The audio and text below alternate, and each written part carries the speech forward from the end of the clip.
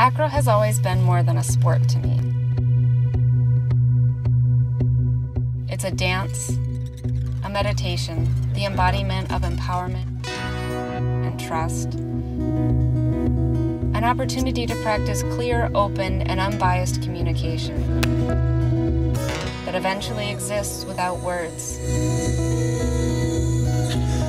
to create mutual experiences in a collaborative community. It's easy to get caught up in the training, to seek the next trick.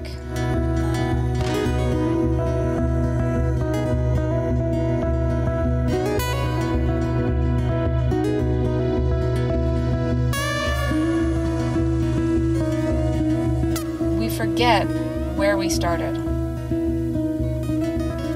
where we all started. I crave a community that values the quality of movement and experience over achievement.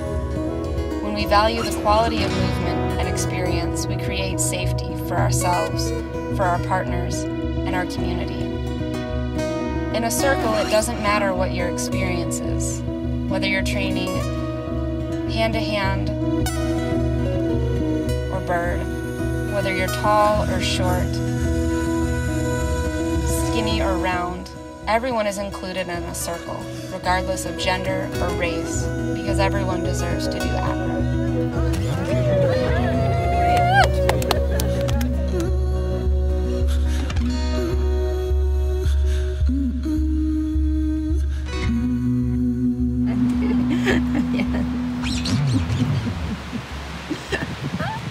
I'll give you the ending.